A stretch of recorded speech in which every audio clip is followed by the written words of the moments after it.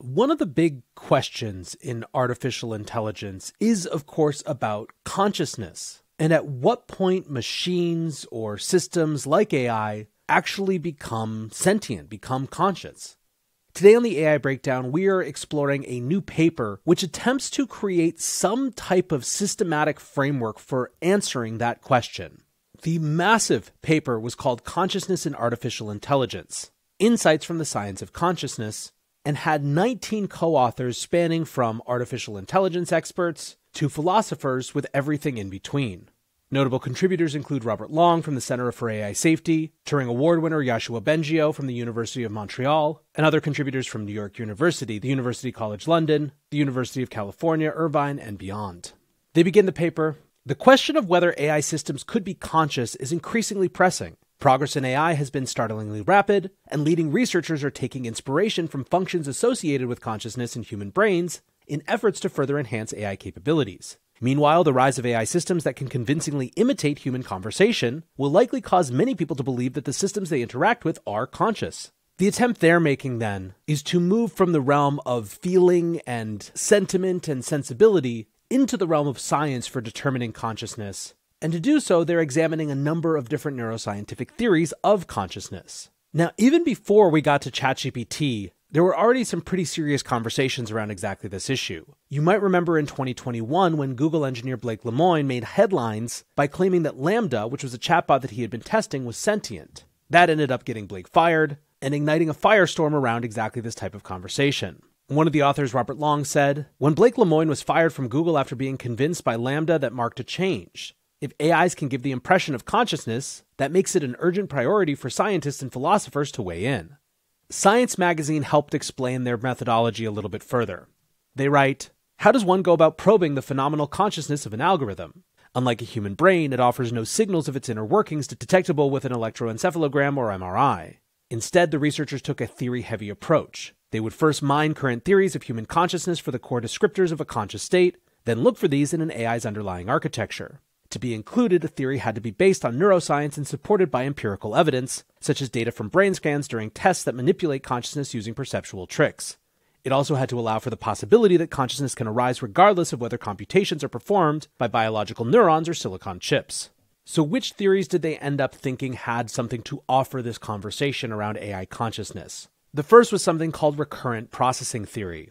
They write, "RPT are sometimes referred to as local as opposed to global theories of consciousness because they claim the activity of the right form in relatively circumscribed brain regions is sufficient for consciousness. RPT, they say, is primarily a theory of visual consciousness. It seeks to explain what distinguishes states in which stimuli are consciously seen from those in which they are merely unconsciously represented by visual system activity." Continuing, they write, "The theory claims that unconscious versus conscious states correspond to distinct stages in visual processing. An initial feed-forward sweep of activity through the hierarchy of visual areas is sufficient for some visual operations, like extracting features from the scene, but not sufficient for conscious experience. When the stimulus is sufficiently strong or salient, however, recurrent processing occurs, in which signals are sent back from higher areas in the visual hierarchy to lower ones. This recurrent processing generates a conscious representation of an organized scene, which is influenced by perceptual inference, processing in which some features of the scene or percept are inferred from other features." Next up, they look at global workspace theory.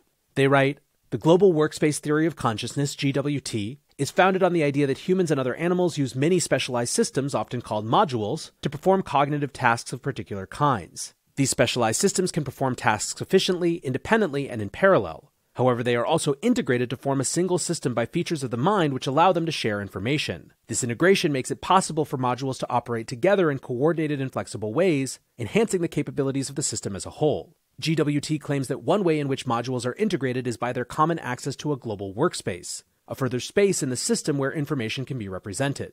Information represented in the global workspace can influence activity in any of the modules. The workspace has a limited capacity, so an ongoing process of competition and selection is needed to determine what is represented there. GWT claims that what it is for a state to be conscious is for it to be a representation in the global workspace. Another way to express this claim is that states are conscious when they are globally broadcast to many modules through the workspace. Now, beyond that, they also categorize a group called higher order theories. They write, Higher order theories are distinguished from others by the emphasis that they place on the idea that for a mental state to be conscious, the subject must be aware of being in that mental state. This is accounted for by an appeal to higher order representation, a concept with a very specific meaning. Higher order representations are one that represent something about other representations, whereas first order representations are ones that represent something about the non-representational world. This distinction can be applied to mental states. For example, a visual representation of a red apple is a first-order mental state, and a belief that one has a representation of a red apple is a higher-order mental state. The other theories that they talk about include attention schema theory. Attention schema theory is another example of a higher-order theory of consciousness, because, as they say, it claims that consciousness depends on higher-order representations of a particular kind, in this case representation of our attention. They write, the attention schema theory of consciousness, AST, claims that the human brain constructs a model of attention which represents and may misrepresent facts about the current objects of attention. This model helps the brain to control attention in a similar way to how the body schema helps with control of bodily movements. Another theory they explore is called predictive processing. They write, predictive processing claims that the essence of human and animal cognition is minimization of errors made by a hierarchical generative model in predicting sensory stimulation. In perception, this model is continually generating predictions at multiple levels, each influenced by predictions at neighboring levels and in the immediate past, and by prediction error signals which ultimately arise from sensory stimulation itself. They write, although PP is not a theory of consciousness, its popularity means that many researchers regard predictive processing as a plausible necessary condition of consciousness. Midbrain theory, they say, rests on a different part of the brain, writing, while the neuroscientific theories of consciousness we have discussed so far focus primarily on cortical processes, Merker 2007 argues that the cortex is not necessary for consciousness. Another influential theory, they say, in animal consciousness literature is unlimited associative learning.